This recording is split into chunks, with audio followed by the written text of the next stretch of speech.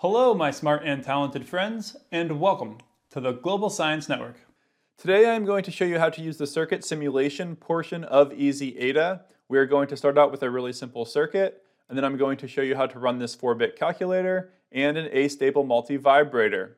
I also uploaded these two projects onto the EasyEDA website, so if you want to, you can download them and run them yourself. As you probably know, we are working on building a 4-bit computer using individual transistors. And then we are going to build artificial neurons as we work our way towards creating non-biological human consciousness. Let's get to it. Alright, so the first thing you do is go to EasyEDA.com. Once you're here, this is what it should look like. Under products, we have a professional online editor, a standard online editor, and a desktop client. The professional online editor is only for making printed circuit boards. So for the circuit simulator, it's only available using the standard online editor. So this is where we want to be. You can download it onto your computer and then run it from your computer, but today we're just going to be running it in the web browser, and then it is going to be saved on the server. So we click Standard Online Editor, and right now we are in standard mode, which is not simulation mode. So you can see right here we're in standard mode, so we click Change to Simulation Mode. And now you can see we are in simulation mode. And now we'll go File, New Project, and we will just call this Example 1. And we will click Save. And this is what a new project will look like, but I actually don't like this color scheme. So the first thing I always do is change the theme colors by going to View, Theme, and I change it to black on white. And then this grid is actually really nice, but just for making this video, I'm going to turn the grid off by just clicking Grid Not Be Visible. And if you look over here, you can see all the projects. You can see all projects. I actually have 80 projects here. So this is the circuit simulator that I've been using for most of my videos. And now let's just draw a simple circuit. So the first thing we're going to do is add a voltage source. So you left click the voltage source, and then you left click to drop it, and then you click Escape so that you can click a new part. So the next thing we want is a resistor. So left click the resistor, and then left click to drop it, hit Escape, and then the next thing we're going to do is add an LED. So we'll click LED, but it's not in the orientation that we want, so we just click spacebar, spacebar, spacebar. And now we can drop this LED on there.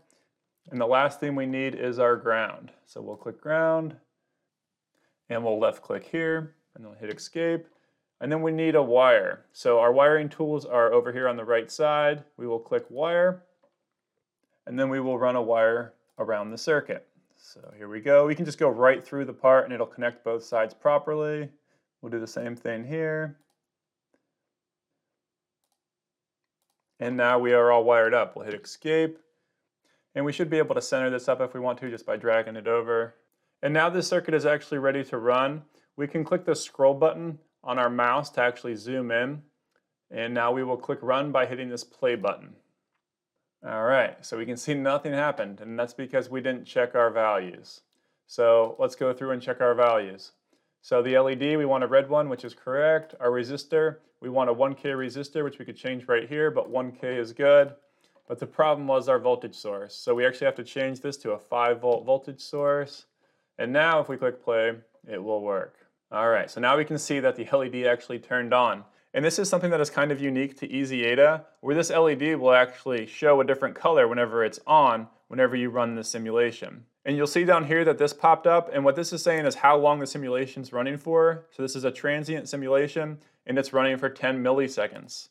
We can change that by just double clicking it, and we will just change it to 1 second. So if you just do tran 1, that will be a 1 second runtime, and it'll work in either case for this particular circuit, but sometimes this does matter. And one thing that is kind of weird about this LED is if I were to change this resistor value to 2K, and then I click run, do you guys think it'll work? In real life, it should work, but I don't think it's going to work in this case. But we shall see.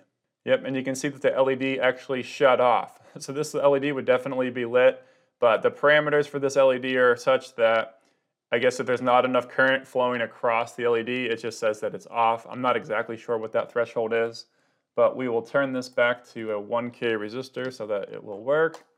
And then let's add a multimeter. We'll add a multimeter here and here to measure the voltage drop across the resistor and across the LED. So we'll just connect this with the wiring tool, and then we'll do the same thing over here. All right, now we will click play.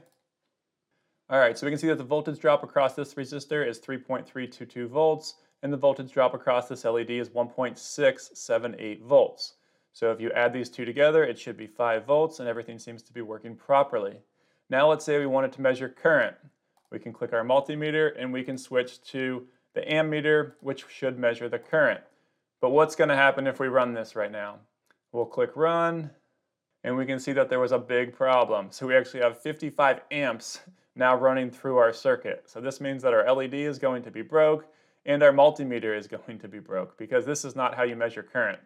So right now the current's going to not go across this resistor, but rather it's going to run through the multimeter and then through the LED, which is basically a short circuit because we don't have any resistor in the loop. So the proper way to hook this up is to actually have it run through the circuit.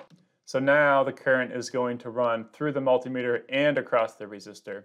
So this should give us the proper value.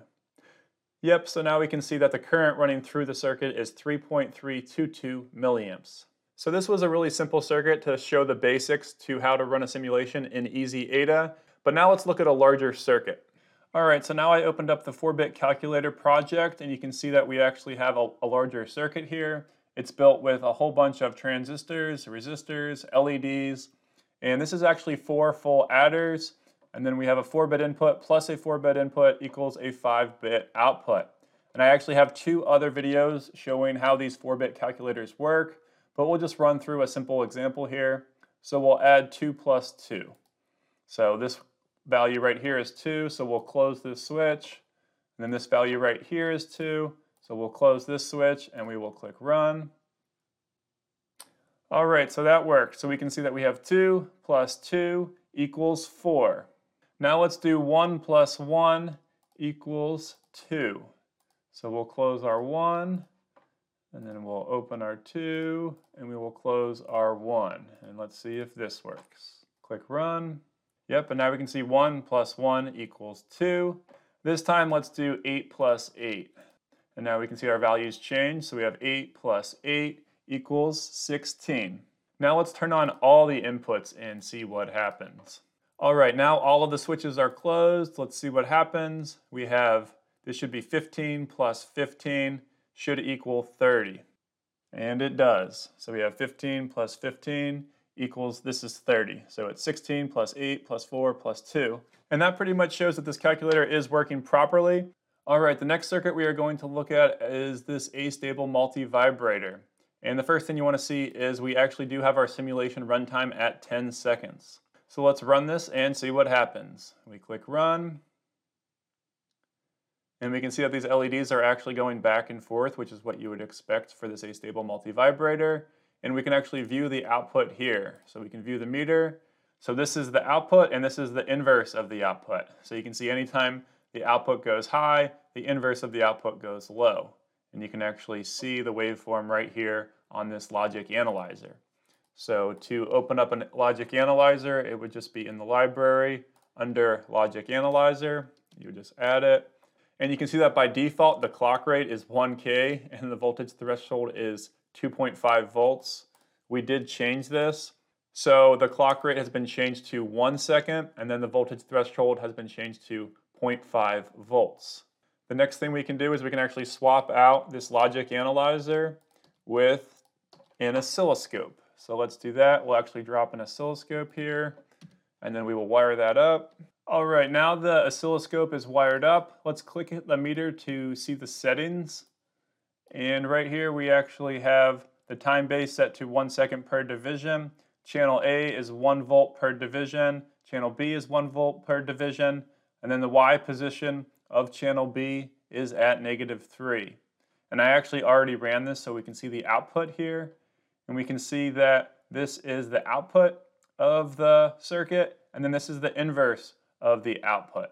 And right here it says channel A, it shows the voltage, and then channel B, it shows the voltage. And we can see that it is oscillating between 1.678 volts and 0 volts. So this is probably a little bit of a nicer output than the logic analyzer, but either one of them shows the general idea of what is going on.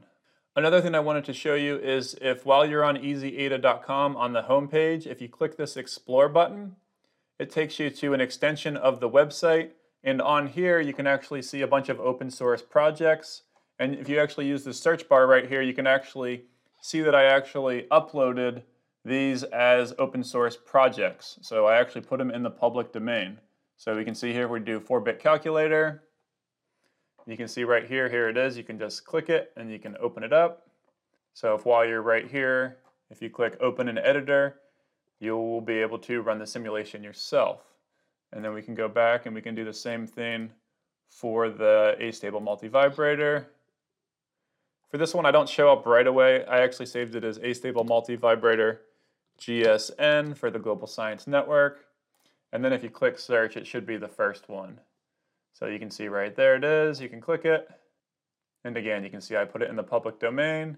And if you click down here, you can open it in the editor, and then you will be able to run the simulation yourself. And it should work properly. One other thing that I wanted to mention is all of these projects are actually saved on a server. So they're not actually saved on your computer. If you want to save them onto your computer, you can go under Advanced, and then you can go to Backup Project. And then here you can click all of the ones that you want to back up, and then you can just click Download. Okay, so that's what we want. Download successful, and then it's just a zip file right here, and you can click it and it will download. In the next video, we are going to build an Astable Multivibrator within LT Spice, which is another free circuit simulator, and we will compare those results with what we got using EasyEDA. We will also compare the results to what we measure on the oscilloscope. So if you want to watch that video, click right here.